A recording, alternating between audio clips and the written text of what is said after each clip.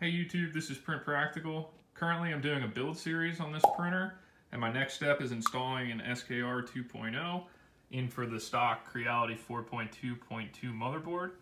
But the enclosure that comes on the printer only fits that motherboard, so I'm gonna have to draw a new one. My goal is to use the same two mounting holes here, but I'm actually gonna bring out the board on this side.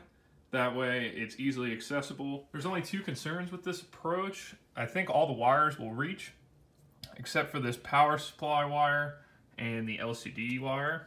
I think they're going to be a little too short. So to solve the power supply wire, I'm just going to lengthen the wires. That's not a big deal.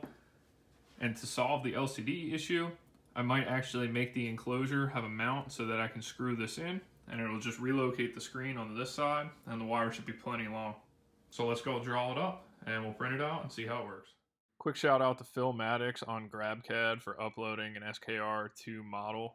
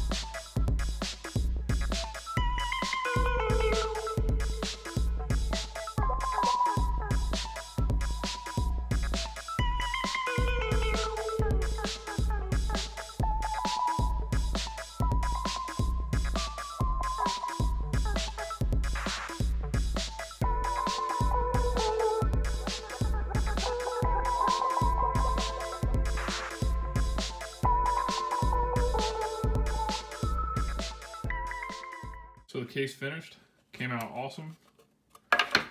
Here's the top.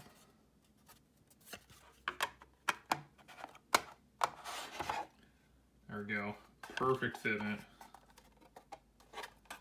So let's see if the SKR fits in it. All right, we got the SKR2 mounted in the case. Came out perfect. So let's mount the LCD to the case, and then let's remove the current enclosure and put this enclosure on. There's something I didn't account for on the LCD. On the board, there's a buzzer, and that is currently making contact with the top of the case. So to fix this, I'm thinking I'm going to reprint another top for the case, and I'm going to cut out a section there so that we have no collision and everything fits nicely.